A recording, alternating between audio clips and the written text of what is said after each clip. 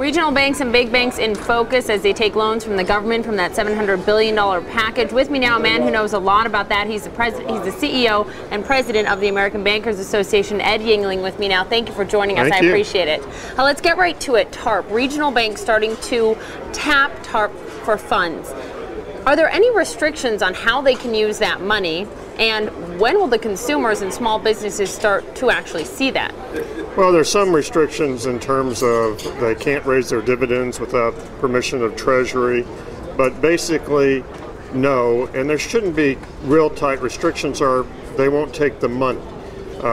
They will, in large part, be putting this money to use to increase their ability to lend.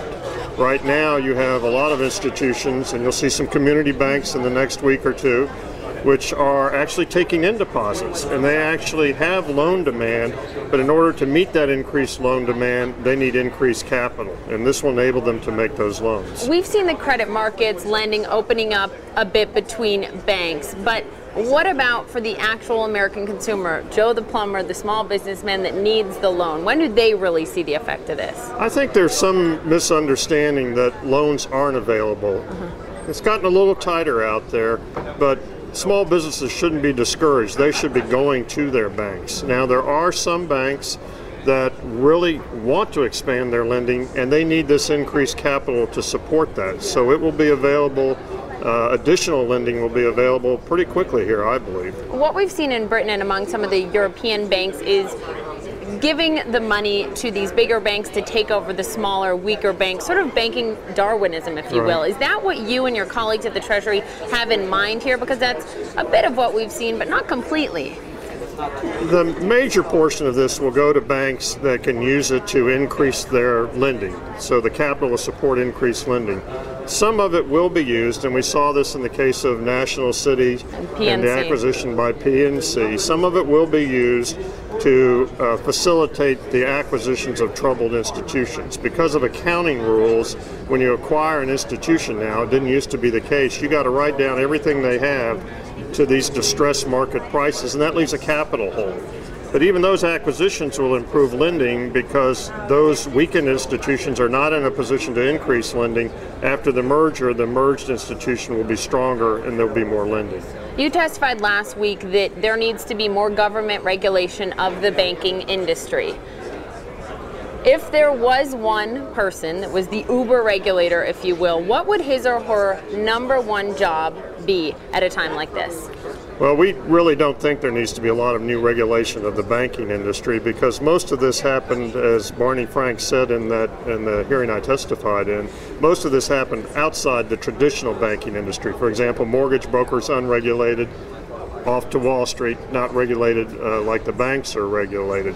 But what we also said is there should be a systemic oversight body, probably going to be the Fed, but that's not the same as a super regulator. That is a body that looks across. I think of it as you're on top of Mount Olympus and you look around and you see all the fires, and if you see a big fire you say, okay, what are we going to do about it? When you think about that, we really don't have that in this country. Somebody whose duty it is to look across the economy, identify fires, and say, this is what we need to do about it. Do you think we will in the next administration? I think that the top priority probably of the next Congress in terms of financial regulation will be this oversight body.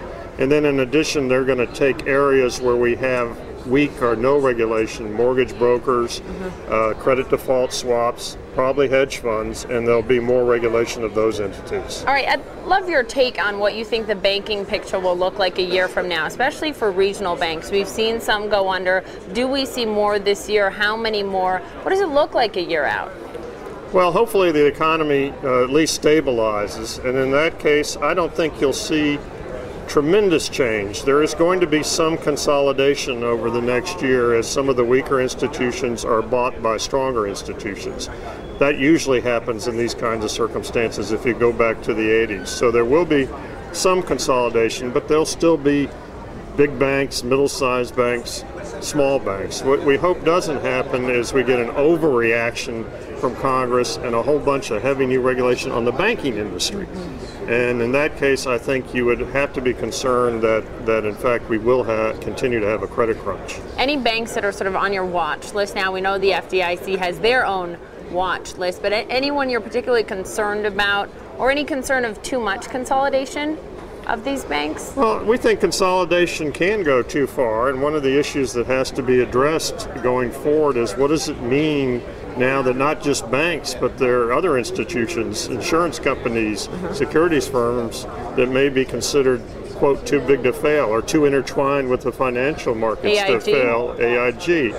And so this is a tough issue because you don't want to have a system where some banks are considered to be super safe and other banks are at a disadvantage. So we have to create a financial system that continues to have the great diversity we've had in this country. We don't want to get to the place some countries are where it's just basically dominated by one type of bank. We need the diversity we've had. All right, lots of work ahead. Ed, I appreciate your time. Thank you. Thank you.